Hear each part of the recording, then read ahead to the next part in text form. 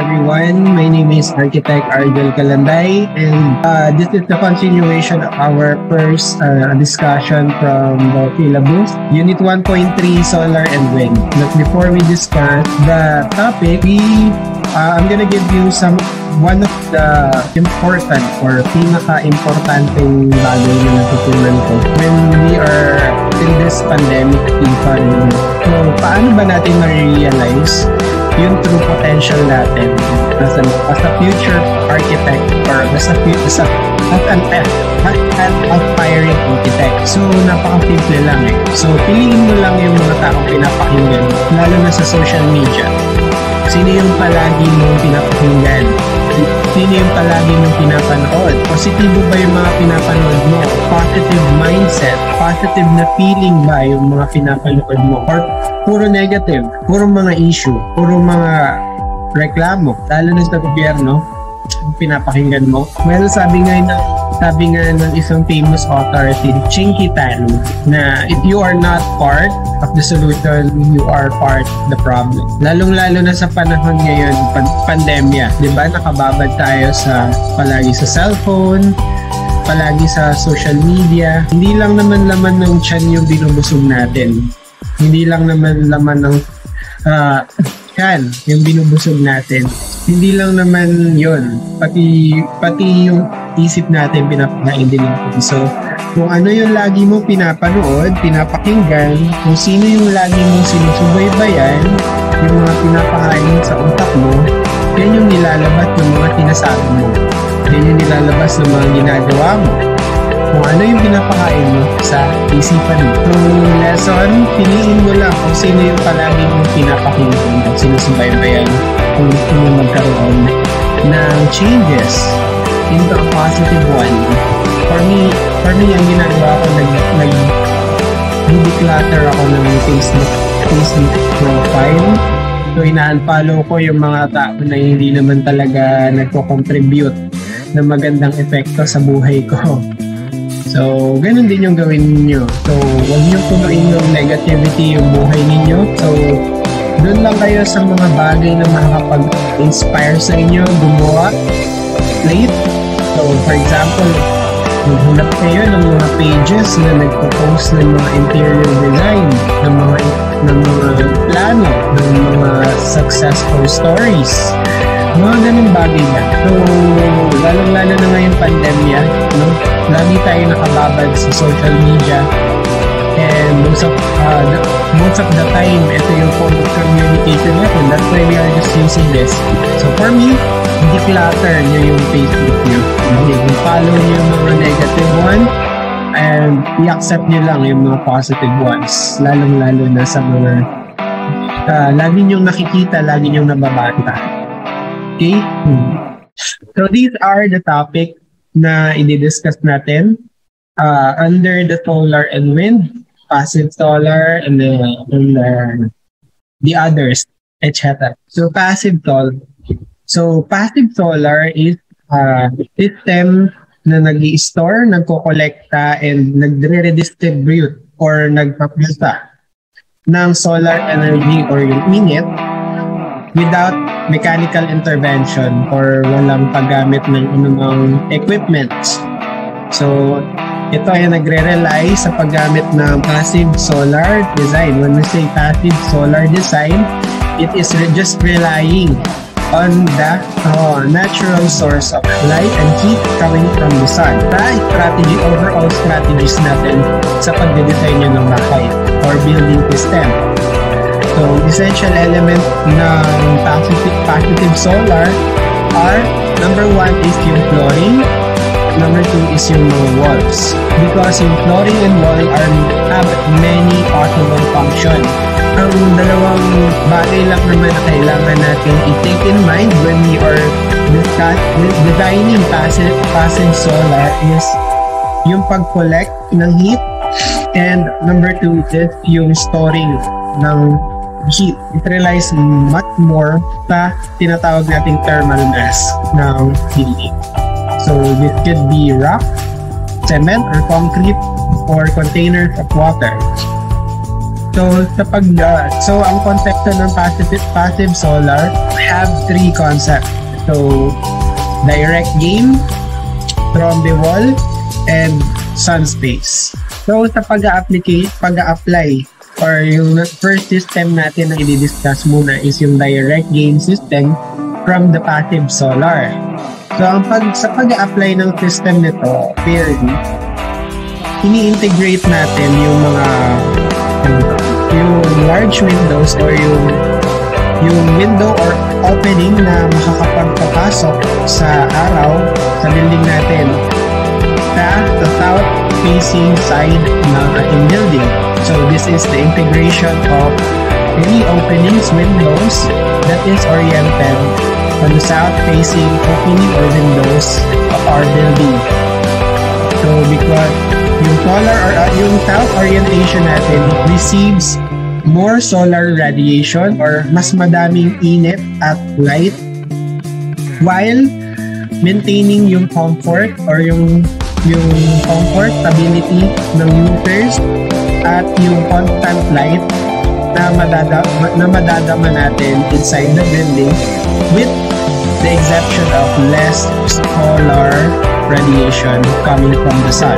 So kung i-compare natin yung north from south, yung north kasi is mas comfortable yung light, yung heat comparing from the south orientation, but less yung solar radiation na nanggagaling sa north orientation natin. Ibig sabihin, mas minimal yung heat na nagiging ng building natin when we orient our windows to the north side of our building. Ang goal kasi ng ating passive solar is to heat our building by using the natural light and heat coming from the sun. So it is much more ideal na i-orient natin yung ating windows if you are utilizing passive solar design sa building mo sa south side. So yung thermal mass or tinatawag na thermal mass sa passive solar design is nag-a-act siya. Siya yung nag-a-act as the absorber of heat or siya yung nag-a-absorb ng heat coming from the sun, preventing daytime overheating. Okay? So, yung sun, pag tumama dun sa thermal mass, ang magiging role ni thermal mass is to absorb the heat coming from the sun and retain it and collect all the heat coming from the sun for the nighttime use. Ibig sabihin, sa daytime, i-absorb lang ng lahat ng heat coming from the sun, and then of course, when that thermal mass absorbs all the heat, magkakaroon ng cool temperature within our building because of that. So, it acts as an absorber of heat. So, preventing na mag-overheat yung ating space inside our building by using the thermal. So, it is important to note that the south-facing glazing has the proper ratio to thermal mass.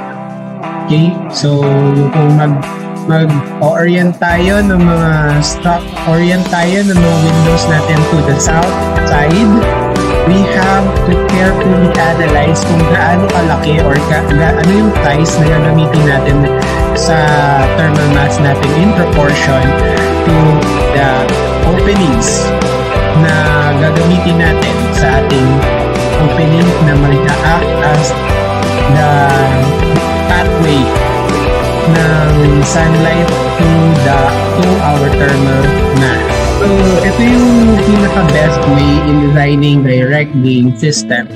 So, number one is the concrete floor slab na gagamitin natin sa floor heating device.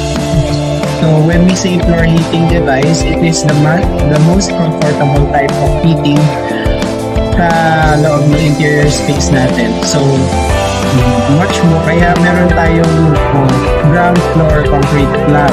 So, yun din pala yung isa sa mga uses. Bakit concrete slab yung ginagamit natin in most of our buildings?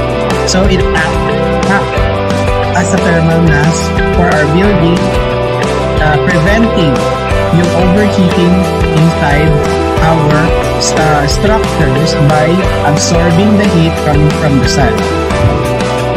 And number 2 is the masonry walls. By using masonry walls as an absorber of thermal heat, it can minimize also the temperature coming from the sun. So, could be masonry walls, containers of waters, pwede, or other materials na reflective, like metals, aluminums, stainless. So, yun yung mga materials na nagre-reflect ng heat while nagre-reflect ng light while absorbing the heat coming from the sun. Although yung north orientation natin is pwede rin tayong maglagay doon ng mga openings. Pwede naman talaga kasi comfortable nga yung light and heat coming from the north side. But kung ang goal natin is to maximize the heating in our building, we can use or apply the clerestory na naka-orient sa south side in order for the light of the sun to still be maximized for heating. So by using the method of convection, okay, so it could be supplied to the northern parts of the buildings as well by using south-facing clerestory windows as seen in this figure. Not only it brings morning sunlight to the building, it also provides excellent daylighting all throughout the day. The Trombe wall system is named after Professor Felix Trombe, who developed this in France in 1966. So, yung Trombe wall system consists of thermal mass or wall na inside the south-facing glazing ng ating building code are mostly oriented in south orientation of our building. So this system is hindi lang siya ginagamit sa France noong 1966. So it is also applied on our mga bahay na sinauna dito sa Philippines, like bahay na bato. So if you are familiar with bahay na bato in design, makikita nyo yung floor plan niya is made up of 2.30 walls. So nung panahon na hindi pa uso yung hollow block, talagang pure cement and concrete and stones yung ginagamit nila as wall ng mga buildings ng bahay. So this wall is you act as a thermal mass to absorb the heat coming from the sun. So yung thermal mass na to, tinatrap niya yung solar radiation. So yung wall surface na yon facing the sun, pwede siyang covered in selective coating. When we say selective coating, pwede siyang magkaroon ka ng veneer like metal surfaces like aluminum or stainless or paint materials, preferably dark color materials because dark colors absorbs heat faster than the lighter colors. So ang goal natin is to absorb heat faster for nighttime use of the building. Also, the reflectance coming from it are much less if we use dark colors on coating as a coating of our Trombe wall. So, yung Trombe wall, yung kadalasang thickness niya is about 12 inches to 30 centimeters or 30 centimeters. So, it is that thick because of the reason of time lag na napoproduce niya. When we say time lag, it means that the heat doesn't reach the interior walls until the evening.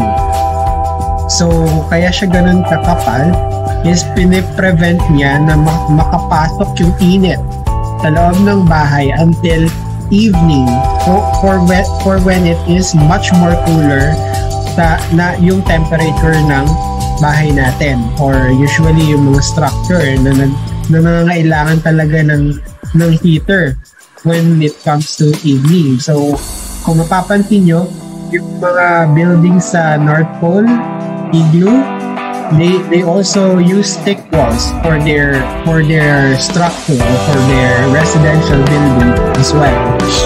So yung time lang na yun, very important na makapal siya para yung heat hindi agad makapasok in the daytime, which is much more uncomfortable kapag yung temperature ng bahay natin is mataas or mainit pa.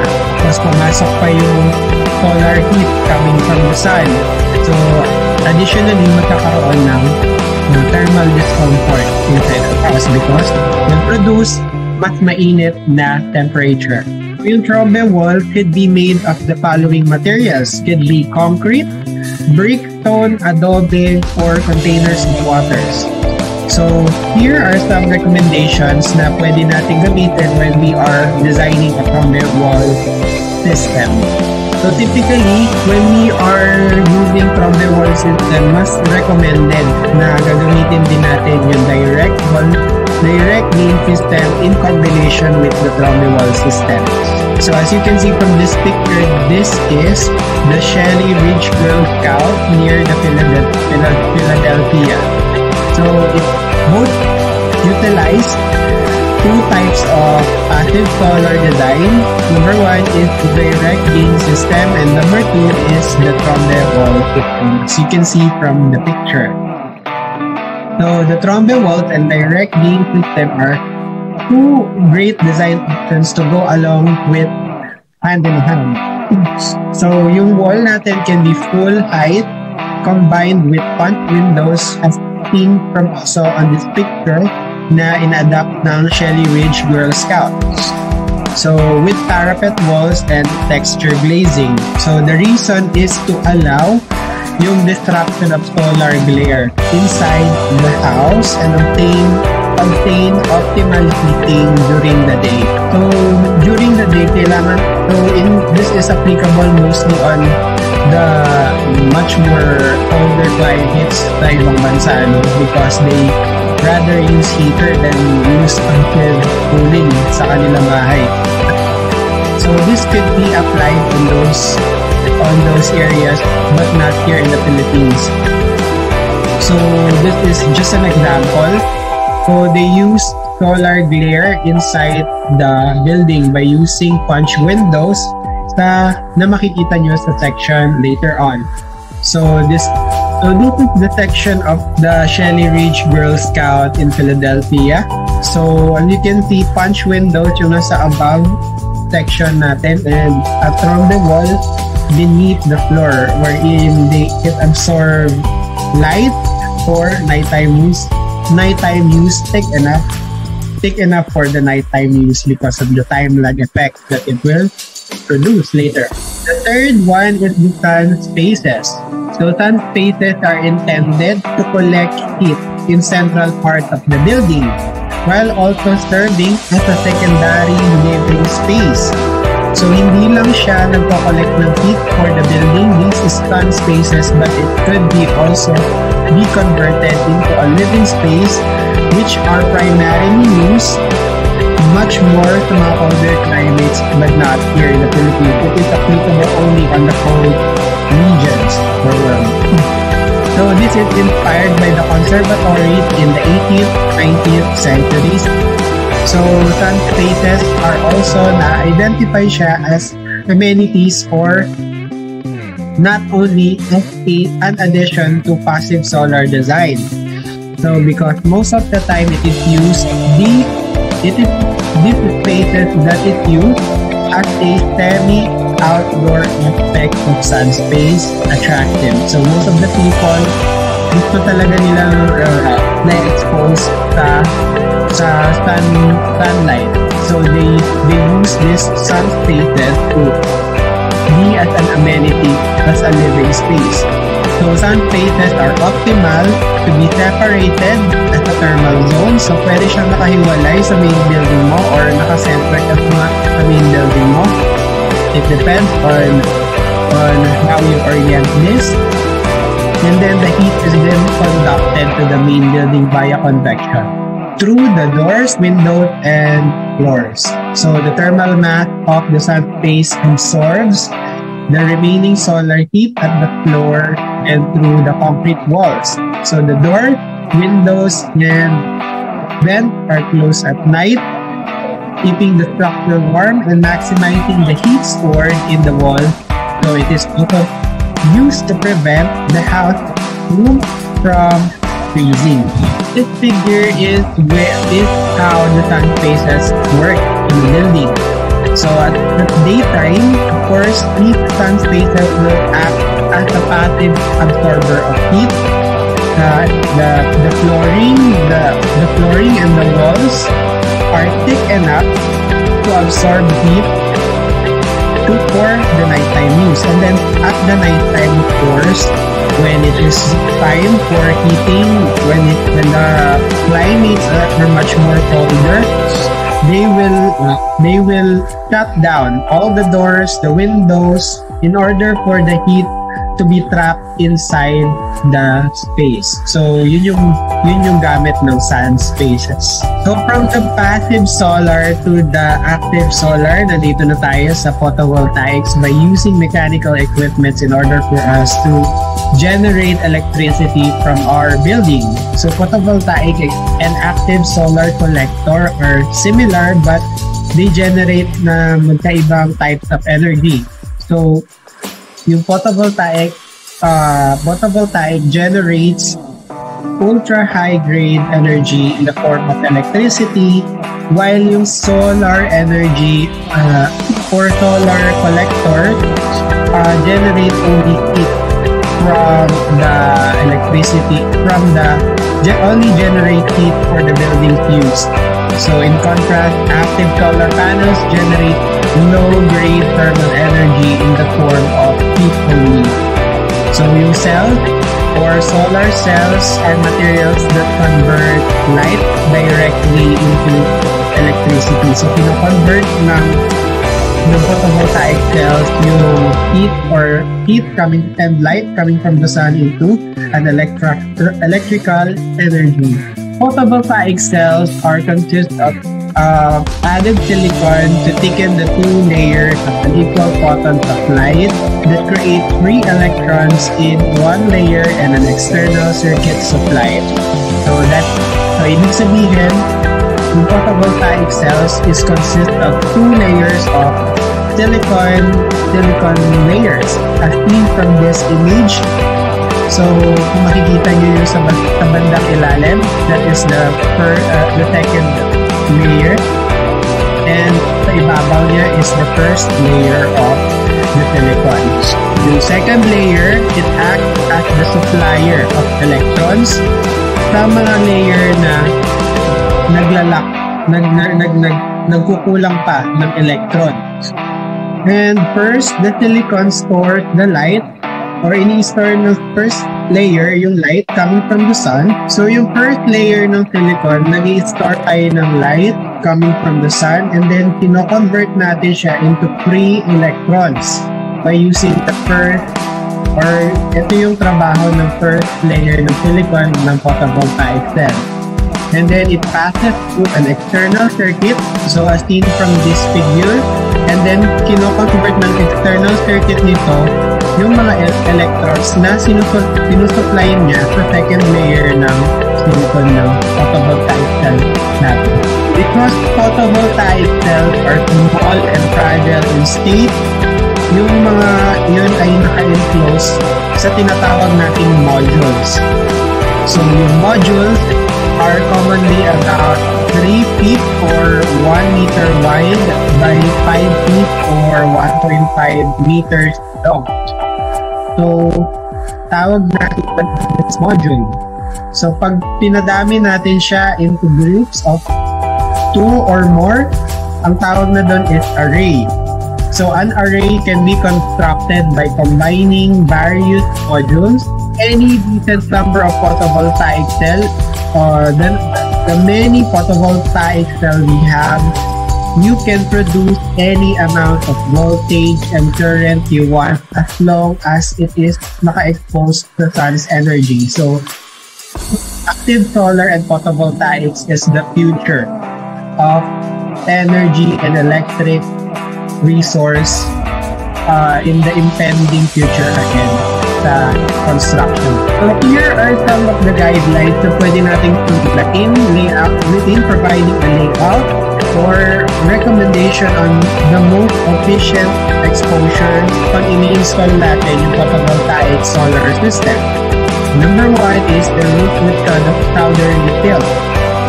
So this tilt maximizes the power output as a function of climate. So yung tilt na to, it could vary into 3. So later on, ipapakita ko sa inyo kung ano yung itsura ng southerly tilt. So number 1 is to maximize the annual energy production na pwede natin maibigay sa ating building.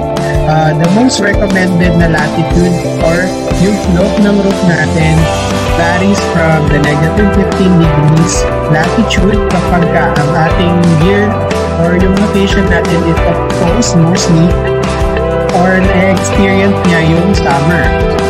But kapag positive 15 degrees naman ang ginamit natin as a slope of our roof, for our photovoltaic cell, it could be 15 degrees positive for the winter. Third priority orientation natin when we are orienting our photovoltaic cell is on the south wall. So, diniscuss na natin why south is the most optimal for sun's collection of energy. So, because the south receives the most solar radiation compared sa north. So, it's where the constant solar radiation is. So, the third priority when we are orienting photovoltaic cell is the west wall, and lastly is the east wall. So, I don't recommend orienting our photovoltaic cell in the northern orientation. So, para ma-maximize natin yung photovoltaic system natin much efficiently, i-try natin na yung array or yung photovoltaic cell array natin ay unshaded, hindi siya natatakpan ng kung ano man as possible. So, if one or of these arrays ay nagkaroon ng shade or natakpan siya, it will lack the required voltage to produce and store electric energy sa building system ninyo. So, since the circuit system ng photovoltaic cells are in theory, kapag ka nawalan or nagkulang ng power yung or supply ng power yung photovoltaic cells mo, the tendency is lahat ng connected devices mo would go out. And another suggestion is to avoid low flow arrays because nagko-collect siya ng dirt. Okay? Pagka nag-collect siya ng dirt, mahihirapang makababa din yung snow or rain coming from the roof. So it is much possible na mas maganda na mataas yung slope na pinag-installa natin ng photovoltaic cells natin. So mount these modules at a steep angle to allow the rain or snow to slide off much more rapidly. So I think from this figures, these are the southerly tilt that I am discussing earlier. So, dito i-orient natin yung mga arrays of modules photovoltaic. Arrays or modules ng photovoltaic cells natin depending on which, on the location's climate. If it experiences hot climate, the latitude for the slope is negative 15 degrees or mas hindi siya steep. So, the cooler the climate gets, mas dapat steep yung slope ng ating roof form. Passive cooling is a system that decreases the temperature but does not limit them. This includes air velocity for keeping surfaces and to help passively warm the occupant.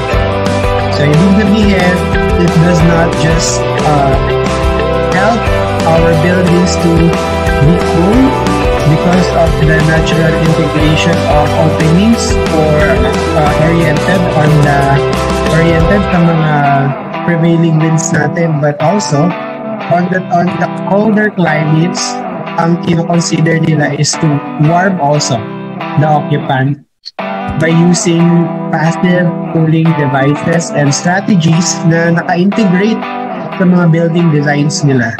In many climates, the combination of passive cooling and heat avoidance is not sufficient. So, hindi pa rin sufficient yung paggamit ng passive cooling sa pag-integrate sa building natin. So, nagre-rely pa rin tayo in mechanical devices.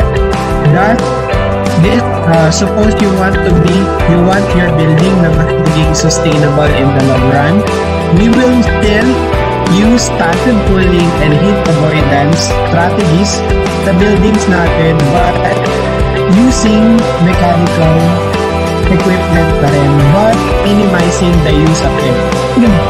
Suppose you want your building to be sustainable in the long run, we have to minimize the use and reliance of equipment. Piniminimize natin ngayon yung paggamit ng mga maintenance or mga equipment devices and combining it with the passive cooling and heating avoidance strategies, thus will save both money for the maintenance and energy consumption and also save the environment. The passive cooling system is an ancient technique na gumagamit ng just using the natural forces of wind, energy, and heat sinks. When pag kinumbina natin siya sa fans and pumps, ang tawag na doon is not just passive cooling but the hybrid. It is because of the combination of the mechanical equipment and the ancient system na inutilize natin sa ating strategy. So passive cooling or the hybrid cooling system aim na mapalamig yung building natin or boost yung thermal comfort na may experience ng mga user natin high enough for the inside temperature and humidity. So there are types of passive cooling system. Number one is cooling with ventilation, and it is subdivided into two. Comfort ventilation is the first, wherein you use the day infiltration evaporation during the day and night to promote thermal comfort. So, ano yung sabihin nun? So, using comfort ventilation, gumagamit ka ng day infiltration or evaporation. Okay? So, ibig sabihin, you will use the natural system of using the windows, the prevailing winds, all throughout the day, wherein mataas yung thermal comfort na may experience ng users mo during both the day and night. The second one is the night flush cooling, wherein pre-cooling the building to reduce the tomorrow's heat load. So, ibig sabihin, we're gonna papataasin natin yung thermal comfort as high as we can during the night para magamit din natin siya during the day. So next one is the radiant cooling. Number one, subdivided again into two. Number one is the direct radiant cooling, wherein cooling means the roof structure cools down via the night sky.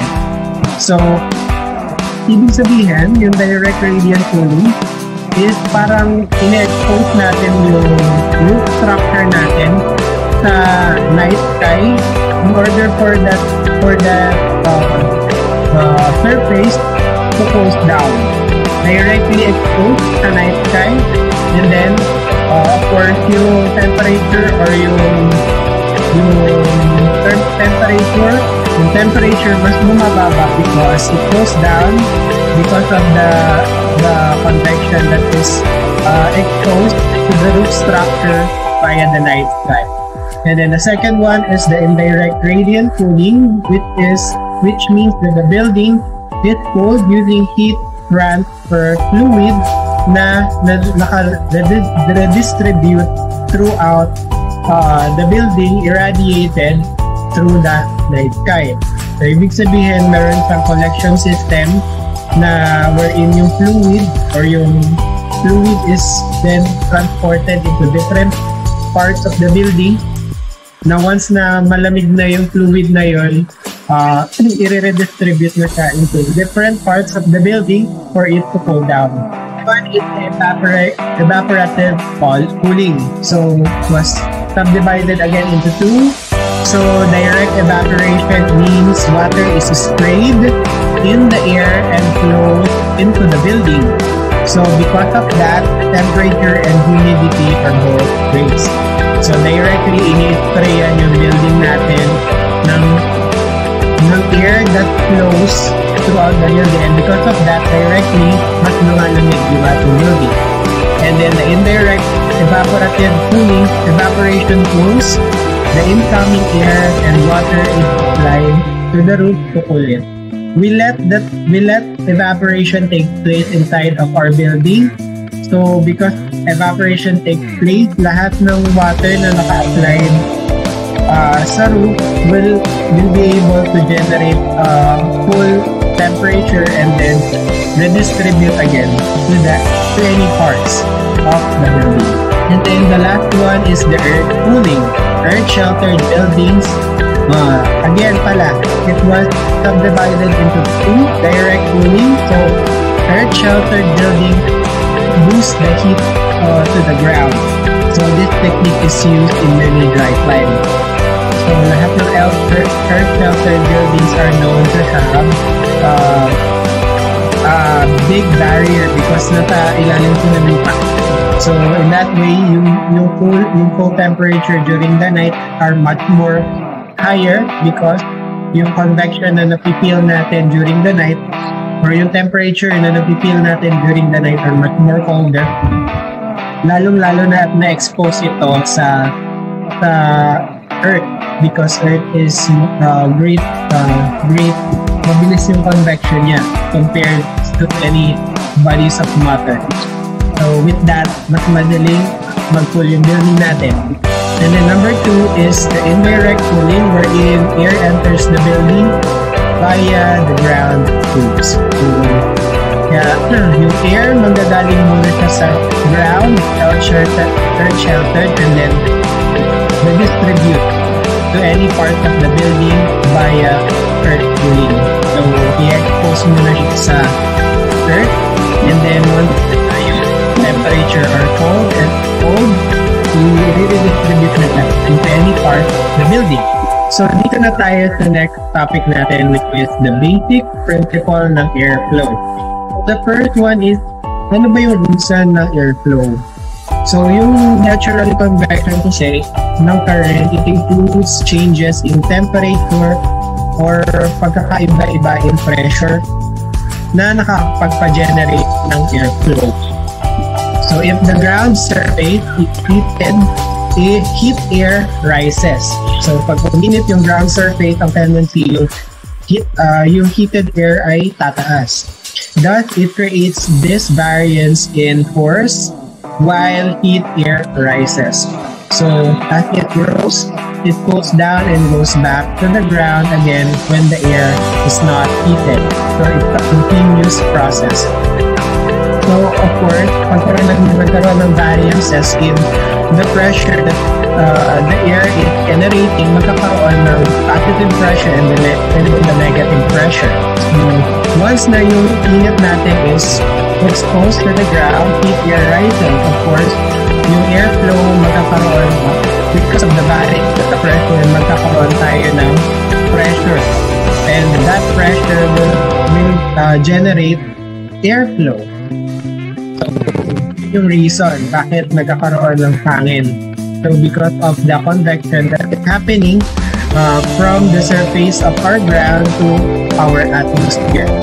So, once the heat air rises, nagkakaroon ng negative to positive pressure, and then it goes back again to the ground once yung air natin is once yung hot air natin becomes cooler. So there are types of airflow. So there are primary types of it. So number one is the laminar, number two is the separated, number three is the turbulent, and number four is the eddy. So one basic rule na identify tayo ng airflow is that nagsiswitch yung airflow natin from the laminar to rough one once it hits or pagka tumama siya sa mga solid structure or buildings. So, nag-switch siya into rough one pag tumama siya sa solid buildings. So yung another example of that is the eddy current naman, nag-generated siya, generated by the laminar flow naman. So yung eddy current, yung laminar flow could generate an eddy current because of the high and low pressure of the building. So naturally, inertia, yung principle ng air there is naturally the air just goes in a straight line. Another principle is that a moving air always goes straight and the airstream will follow only a curve but never at a right angle. So tandaan nyo, sa curve lang nakakalusot or will follow the current, not at any right angle na surface. Conservation of air. So another principle of airflow. So sabi, hindi na-destroy or hindi napuputol yung airflow within the surrounding building itself. So naturally, yung nag-a-approach na air sa ating building is always a straight line. So it will just follow a curved line but never at the right angle. So as a result, yung airstream line natin should be depicted or ang sign lang niya is continuous line. High and low pressures area. So in high and low pressure area, positive pressure is created when the winds strike the windward style. So yung kung ano man yung tamaan ng hangin sa building, that will cause a positive pressure. When the wind strikes the building's windward side, it makes the positive pressure. Anything that the wind hits are a positive pressure. And negative naman kapag hindi siya tinatama. And that side is called, or the negative pressure is called the leeward side because it creates the negative pressure. The Bernoulli effect. So when a fluid velocity increases, the static pressure also lowers. So it is known to have this negative pressure as seen from this Bernoulli effect in the Venturi tube. So when one air is introduced through a small opening, the natural airflow will always be at one side. So mapapansin natin na in this figure, when we have produced a small inlet, ganyan lang kaliit na openings sa isang tube na merong isang line lang na airflow, ang tendency is that hindi niya i-contradict yung flow ng air within the tube. So that is called the Bernoulli effect. So naturally, when one air is introduced through a small opening, the natural airflow will always be at one side. So it will not contradict with one another. So the principle is that the faster the air goes up, the quicker it goes.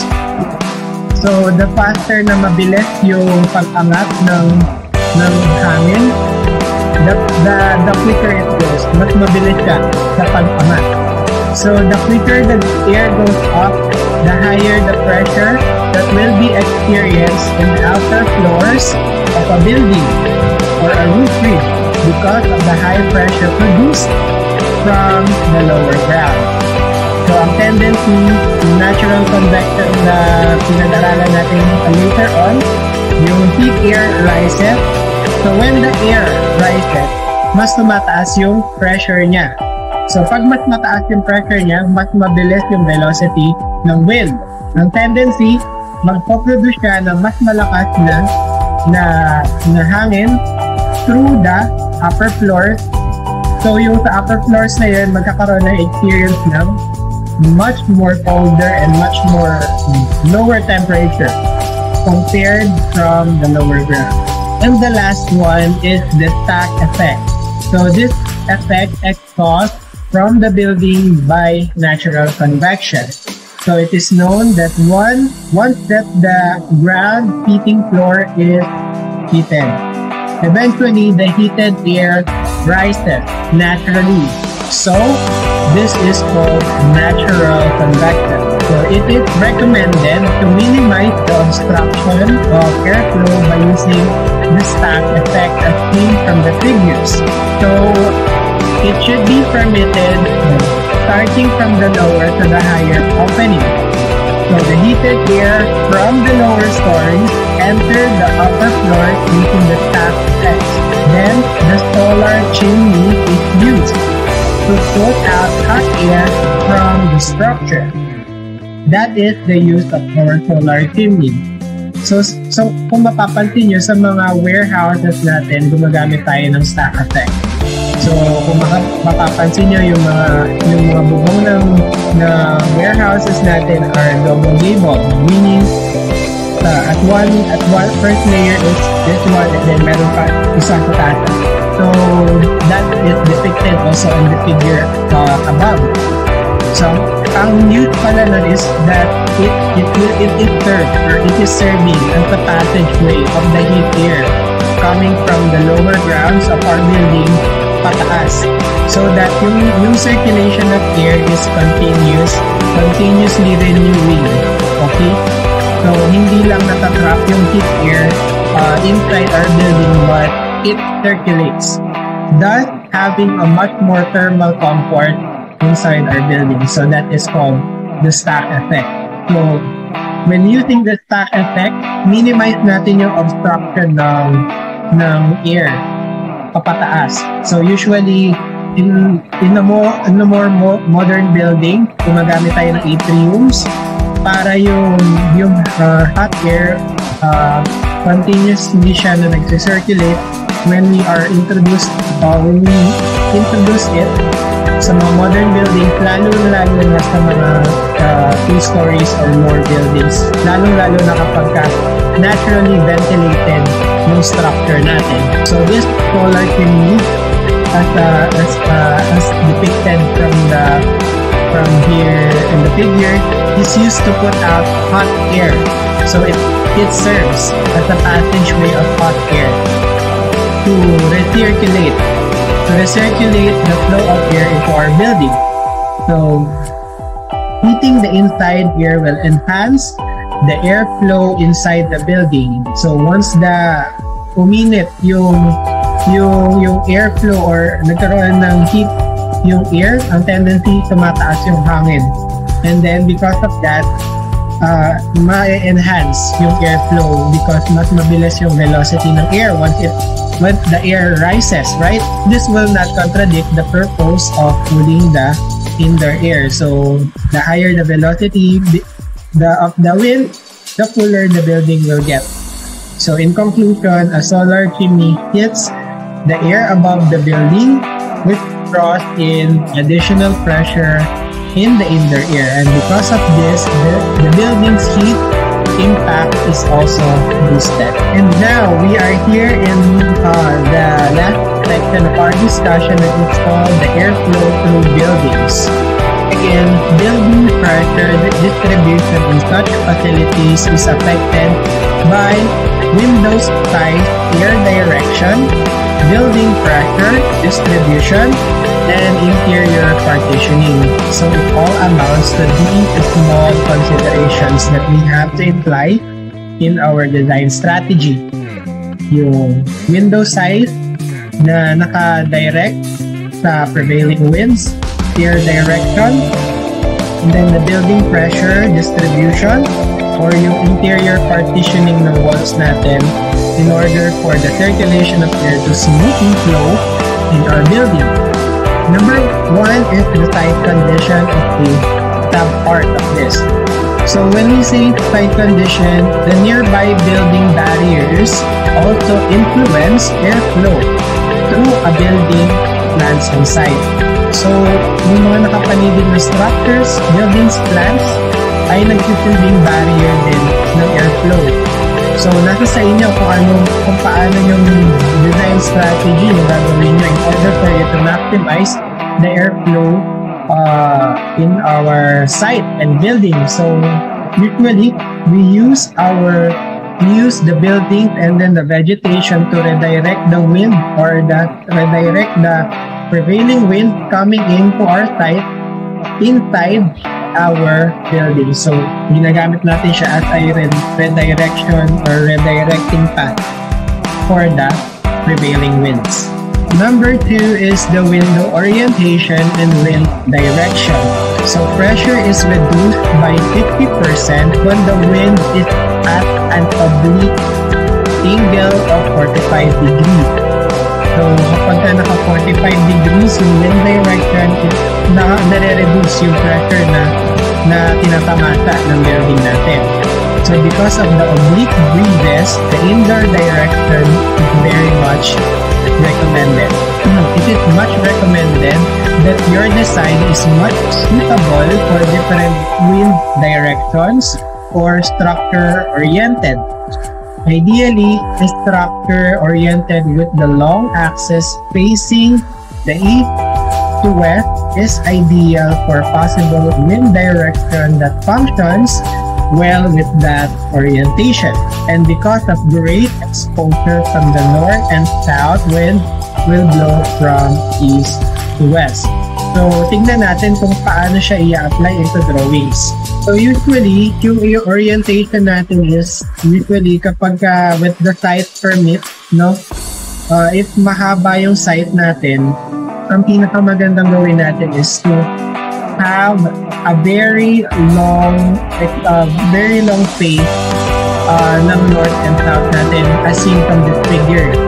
So, ganyan usually yung pinaka-recommended na form ng building when mahaba yung site. Okay? So, it does not maximize yung wind exposure, also yung building orientation natin to the natural light and heat. So, north to south, it's very much recommended also. And then, since yung dalawang face ng building natin is minimized, maliit lang yung sides niya. And then, because of that, mas maliit yung exposure ng building natin sa mga may init na times of the day, especially the east and west. So, ang sinasabi, pagka 45 degrees or yung oblique breezes yung tatama sa building mo, mas mababa yung pressure as seen from the figure. So, kapag ka straight line, walang obstruction to our wind, the tendency is balance yung airflow to our building. So, compared to the 45 oblique breezes which produces much less breezes. Indoor location. Cross ventilation is excellent because positive pressure from the windward side and negative pressure from the leeward side push and flow air through building. It lies in the orientation and location of your windows. So the pressure and the ventilation are inadequate because there is more pressure in the middle of the windward wall. There is pressure differential between the entry and exit path of the wind. So, let's see the figure kung ano yung sinasabi ni window location. Because of the direct exchange of deep air and cold air between two opposing openings in the building, nagkakaroon ng much more rapid circulation of air, thus cooling the interior space quickly and constantly because directly yung pag-circulate ng air sa building eh. Imagine mo yung sarili mo na nasa loob ka ng parang bahay kubo, di ba? So, yung slats, yung window, yung bamboo walls ng bahay kubo, it's having this tiny small flat for the wind to come in. So because of those mini small flats, tapos yung wooden structure, yung structure pa ng bahay ko is made out of wood, ang tendency is napakalamig ng temperature na ma-experience mo when you are inside bahay kubo. So, yun din yung principle ng window location. So, because of the direct exposure na meron tayo between two opposing sides of our opening, mas madali yung exchange ng airflow. Mas maganda kung naka-orient yung window location natin into opposite sides because tuloy-tuloy lang yung air dun eh. Whereas nilimit mo yung side ng opening mo into one side only. So, it could be good also by it's not maximizing natural airflow that we will be experiencing pagka opposite sides yung window location natin in our design. So, some of the strategies na pwede nyo i-adapt also on your building designs are as follows, and it is also graded from very good to poor location windows, so for your own reference. Next are the pin walls, or what we call pin walls. Ventilation is increased in the side of the building due to the use of pin walls. So pin walls are used to catch the prevailing wind into our openings. So if in order na ma-maximize yung indoor airflow sa building natin, we have to catch the winds that is not directly going into our window openings. So itong fin walls are recommended 1 fin wall per window. So it is good if it is positioned to hit the prevailing wind and maximize the capturing of the wind instead na deflecting it. So be careful on locating the pin walls in the direction of the wind where it will catch, not deflect the wind from the wall to our window openings. Pin walls are also used to redirect the airstream in the other direction. It is also used to modify the pressure by correctly positioning it in our structure, like what the figure I'll be showing you in the next slide. Seen from these figures, nakikita nyo kung ano yung paano mag-position or mag-correctly position ng mga fin walls basing from the prevailing wind existing in our site's location. So, very important na malaman nyo kung saan yung prevailing winds na manggagaling in northeast and southwest direction. So, alamin niyo muna yon before considering using pin walls in your structure. So, once na malaman nyo kung saan yung prevailing winds, you can easily design to capture the prevailing winds from the wall na walang openings to our window. So, here on the figure presented, makikita nyo yung grade ng location from a poor location of pin walls to a very good or optimal for your reference. Horizontal overhang and windows. So also the air above the window will deflect upward into overhang above it that blocks the flow of positive pressure from both sides of the windows. So 6 inches or a 15 centimeter louver overhang or gap will allow the buoyant force of the wind to enter the window. So yung overhang can also direct the air to where it is needed. Seen from the figures, nakikita nyo kung paano mag-redirect yung louvers ng wind into the openings also in your windows, like the pin walls. Pin walls are vertically positioned while the horizontal overhang are positioned horizontally, of course. So, makikita nyo kung ano yung pinaka-optimal na position ng overhang walls natin in our window. So, usually, nilalagyan natin yung gap, yung overhang natin para ma-maximize yung buoyant force coming in as a pressure, no, from of the wind coming in to our structure.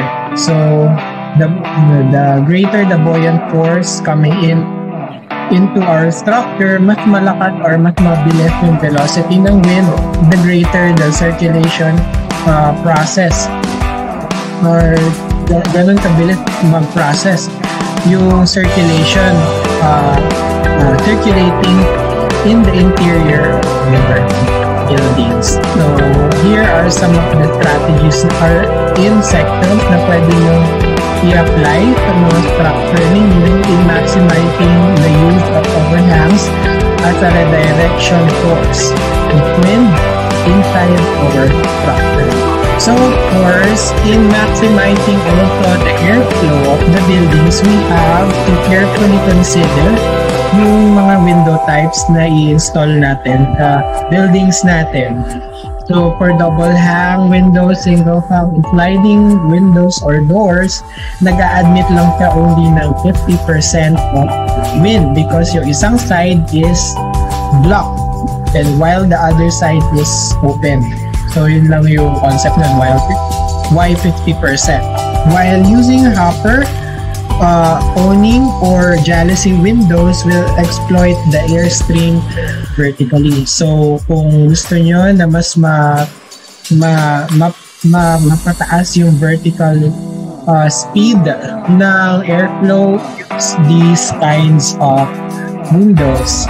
So these are the sections of the casement window, awning windows, and the jalousie window section. So as you can see from the awning and the jalousie window na redirect, here are the sections ng jalousie windows, awning windows, and the casement windows plan as seen from the figure. So as you can see, makikita nyo na nagre-redirect yung airflow or airstream natin vertically.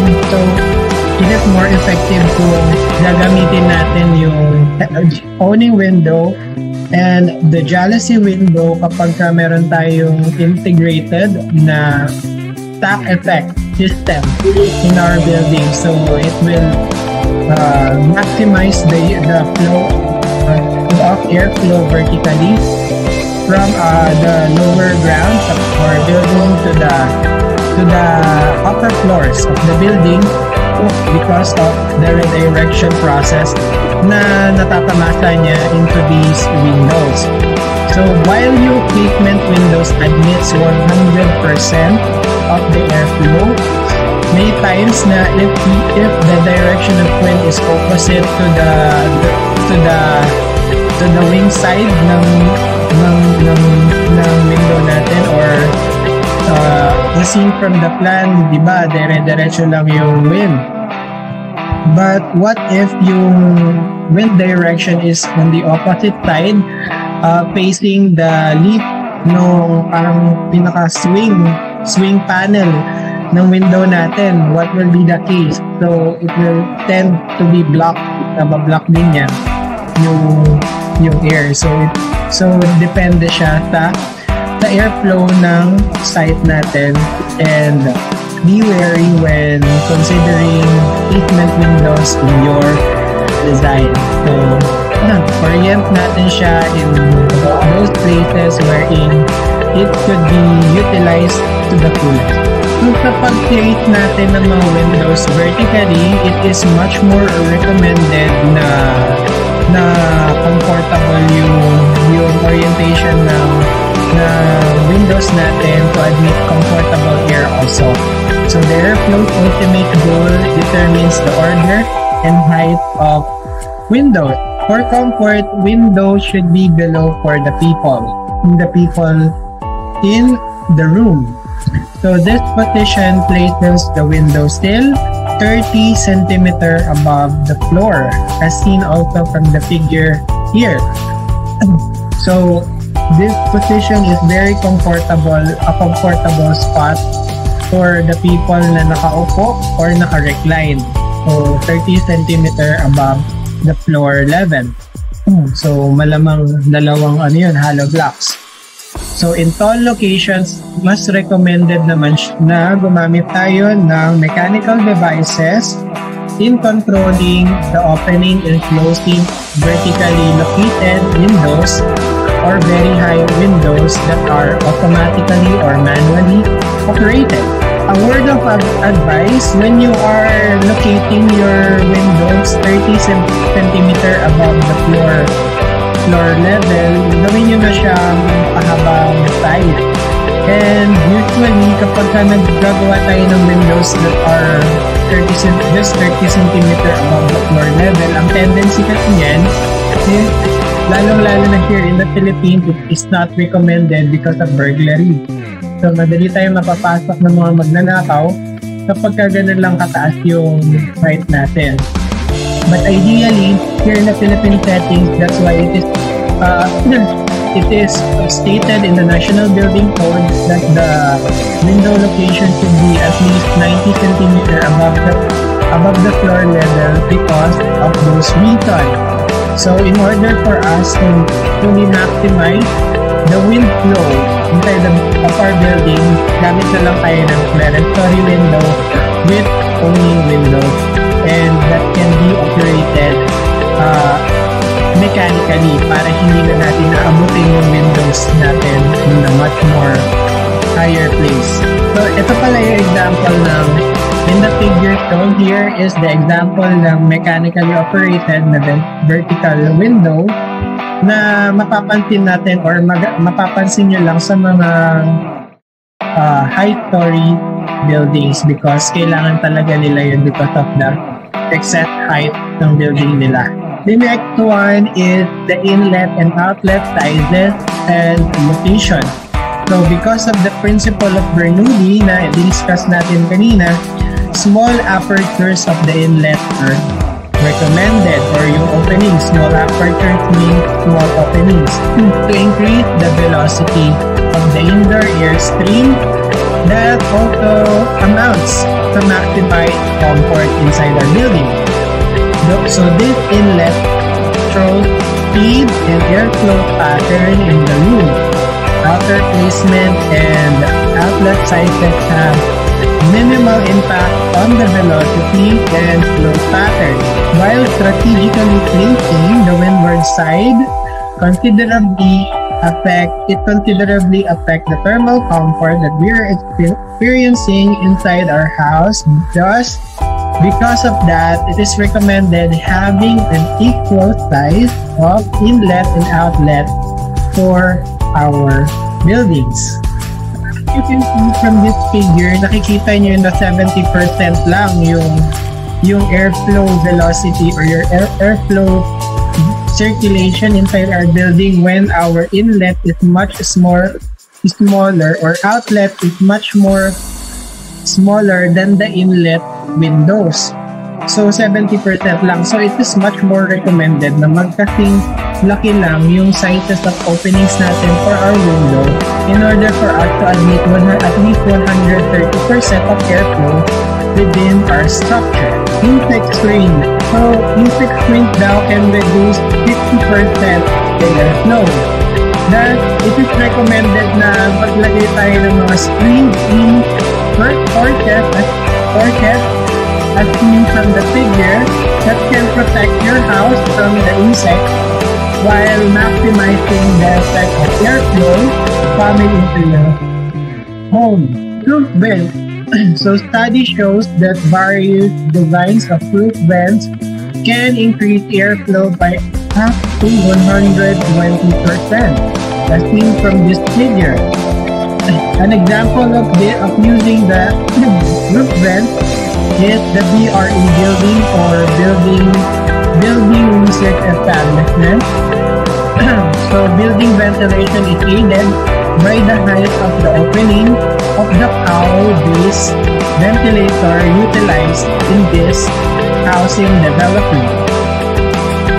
So this enormous wind vane allows air to be pushed and withdrawn to the building because of the positive pressure on the windward side and negative pressure on the leeward side. Thus, the atmosphere is much more comfortable circulating in our building using the ducting. So it is recommended na we use these kinds of roof vents kapag alam natin na yung establishment natin will much more need the additional circulation it needs from the site. So it is one of the examples is the building research establishment wherein nakikita niyo dito sa picture na gumamit siya ng mga wind vane or the solar chimney na nag-a-act as na nakakapagpadagdag ng air pressure coming inside of our building, and then because of the high pressure na na-generate yan because of heat, mas madaling makapag-redistribute ng airflow into the upper floors and then through the wind vane. So, mas madali yung circulation, mas comfortable. Yung thermal comfort na nafe-feel ng user nyo within the structure. Another example of application of the roof vent is the BEDZ housing development in London, wherein they use it as rotating ventilators in their houses. So, it is one of the mechanical equipment na nakakapagpa-sustainable sa isang structure wherein it maximizes the use of the passive cooling technique from the stack effect, and then yung nag-rotate na ventilator na to will serve as the solar chimney or the stack effect also on our structures. So this is designed by Bill Dunster Architect, and the firm in charge is the ARUP. Another example of the application of the roof vent is the Animal Foundation Bulb Adaptation Part, wherein nag-utilize siya ng mataas na ventilation monitor, and then yung ventilation monitor na yun is naka-orient sa prevailing wind or local breezes all throughout the year. So, matindi-tinding studies yung nangyari dito. So, this was designed by Kate Snyder Kimsey, an architect, and the location was in 2005 and it was constructed the year 2005. And another example is the Bathing Pavilion in Callaway Garden in Georgia. So as you can see, yung monitor niya is the same with the roof ventilators na makikita niyo sa mga warehouses natin. If not, pwede rin siya i-apply sa mga structure or mga buildings or mga residential houses natin. It's possible.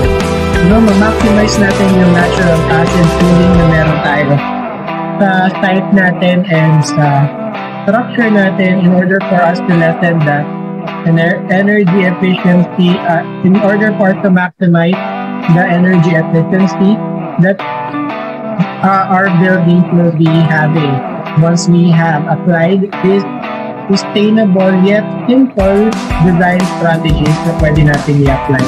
One of the sections naman sa Portland Community College na in-adopt niya din yung system ng ventilation stack. So as you can see from the section, so it is boosted pa by using the fans inside the classroom. So yung fans na yun, yung pahigop yung air na pinoproduce niya inside. Thus, the heat air ventilation is much more quicker or circulation rather sa inside of our buildings. So because of that, nag-boost yung thermal comfort of our buildings, and then naglagay pa siya ng photovoltaics in their roof, which will create another additional source of energy for the buildings.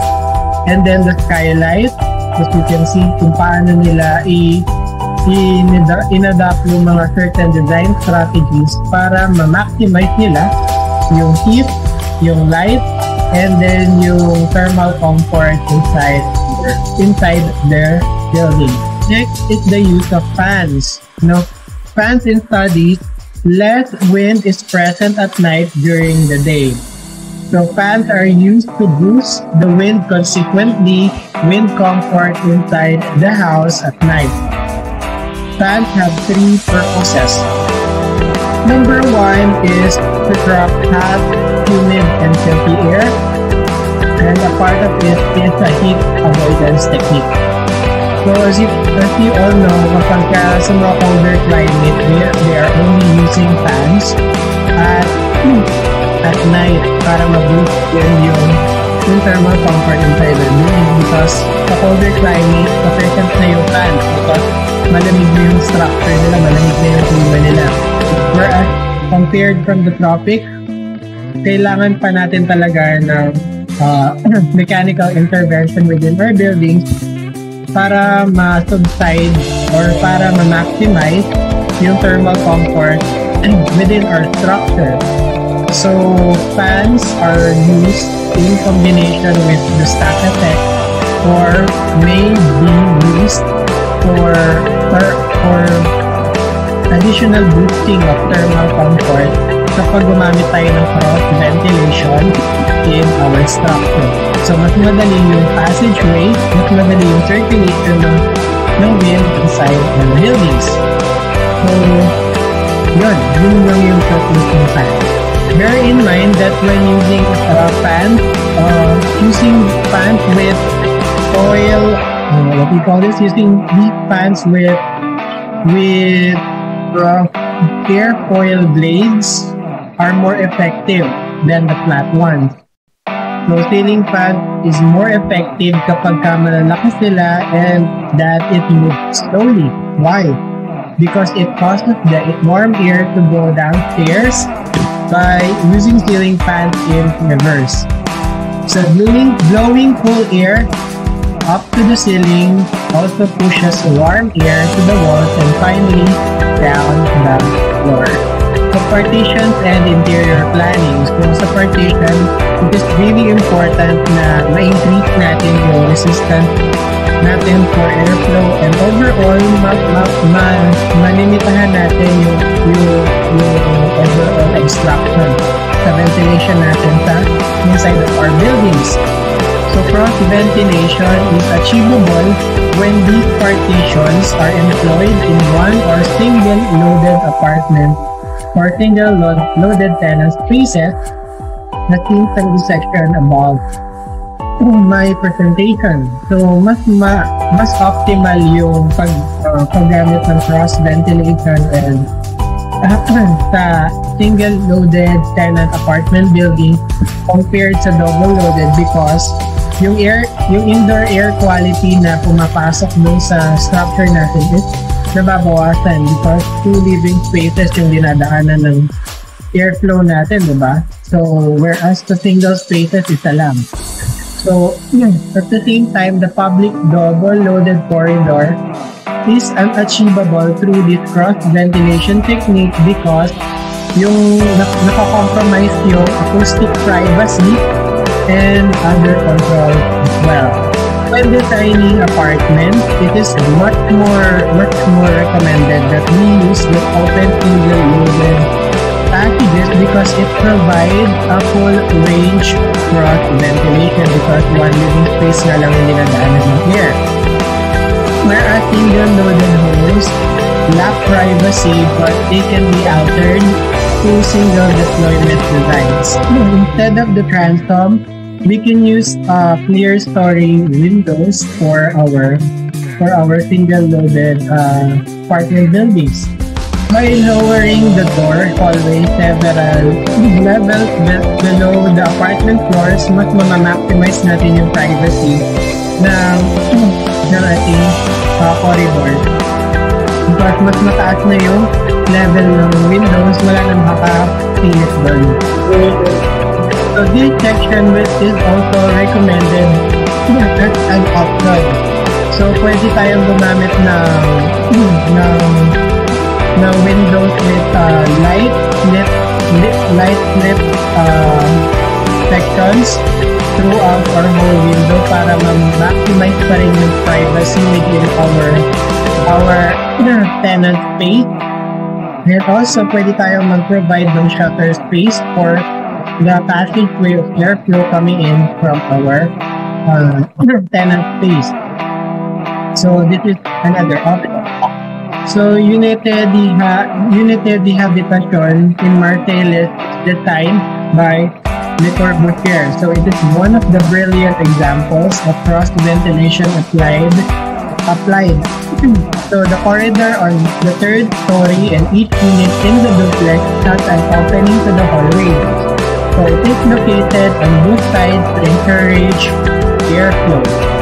So, using large brise-soleil can lessen the effects of wind also.